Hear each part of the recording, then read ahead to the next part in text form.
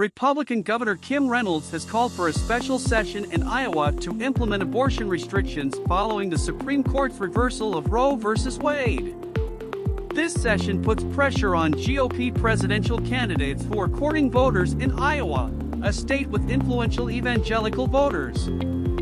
Former Vice President Mike Pence, who has emphasized nationwide abortion restrictions in his campaign, sees this as an opportunity to differentiate himself from other candidates. However, some contenders, including Florida Governor Ron DeSantis and former President Donald Trump, have been less clear about their stance on a national abortion ban. Nikki Haley proposes a consensus measure that includes banning late-term abortions, promoting adoptions, expanding access to contraceptives, and ensuring women who have abortions are not jailed.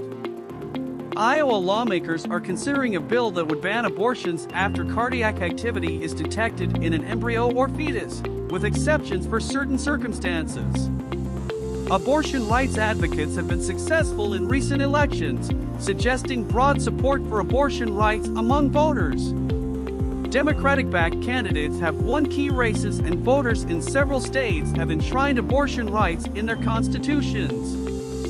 The issue has galvanized Democrats and swayed moderates in their favor. Subscribe to News Tide for more amazing content.